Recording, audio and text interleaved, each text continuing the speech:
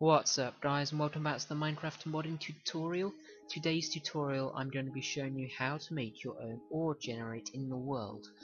So to do this you'll need to set up Forge and everything like that, and you'll also need to prepare your mod files. Once you've done that and you've created your own ore, and I've just made a simple block here which doesn't have a texture or anything like that, registered the block. If you want to know in more detail how to create your own block, then go and check out my video on that. So, what you need to do, you need to type in your public static void register render information inside your common proxy file.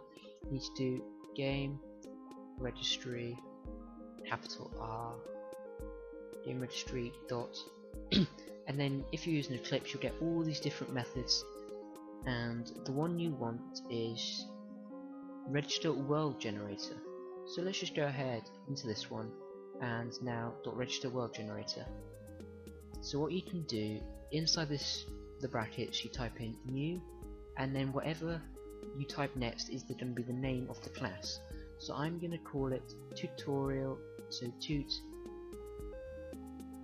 world generator. Then you put two brackets and end it off with a semicolon. Now what you can do, you can go ahead and hover above it, and you can go ahead and create class tutorial world gen. So create that and finish.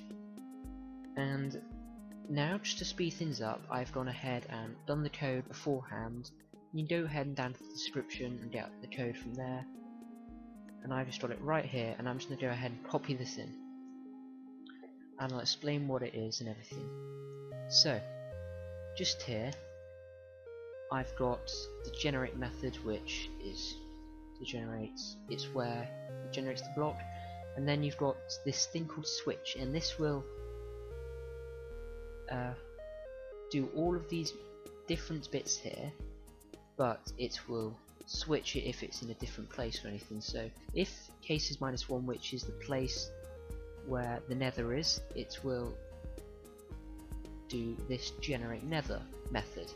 If it's generate surface, which is the surface, which is the overworld, which is case 0, and then case 1 is the end. And what you will need to do is, you see where you've got all these generate nether, generate surface. Inside here you need to copy this code, so 4, and what 4 does is it does all the possible numbers. So what this means is int I equals 0, and then if int I is smaller than 30 it will plus I. So what that does is it will do I equals 1, I equals 2, I equals 3, I equals 4, I equals 5, and it will just keep going until it gets 1 right. And then you've got a random position which is going to be generated, and then you've got your world gen, and the class you're going to be using is world gen minimal, and this is the one that ores use. And then just inside this bit here is the block that it's going to be generating, and then the frequency. And you can go ahead into the class, and that's like number of blocks. So actually it's the number of blocks that it generates with. So you could say it to generate with 3. You could, and that would be in clumps of 3, and then you can choose the block.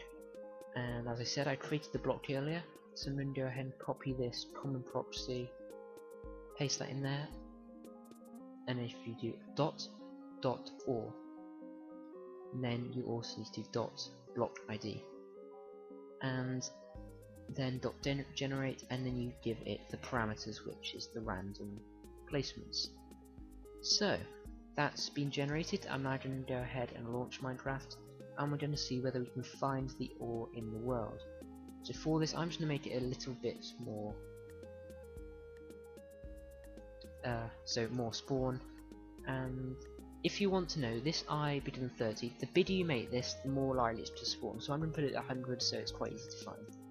So I'll see you in a minute once Minecraft is launched. Bye! So I've found some, and as you can see the textures, because they're the default, they're messed up because I haven't actually chose a texture.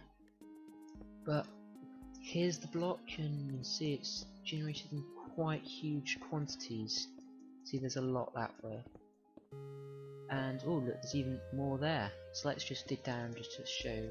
Oh yeah, there's more there. Let's just dig randomly. Let's just dig this way. Oh, what was that? Yeah, there's another one here. As you can see through the ground.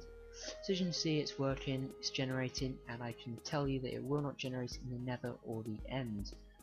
So that's going to be it for this video, guys. I hope it was helpful. If it was, then please give the video a like and subscribe to my channel if you want more Minecraft Forge tutorials. And as I said, I hope you all enjoyed this, guys. Peace.